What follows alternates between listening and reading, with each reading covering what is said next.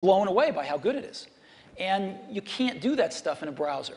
So people are figuring out how to do more in a browser, how to get persistent state of things when you're disconnected from a browser, how do you actually run apps locally using apps written in those technologies so they can be pretty transparent whether you're connected or not. But it's happening fairly slowly, and there's still a lot you can do with a rich client environment. At the same time, the hardware is progressing to where you can run a rich client environment on lower and lower cost devices, on lower and lower power devices.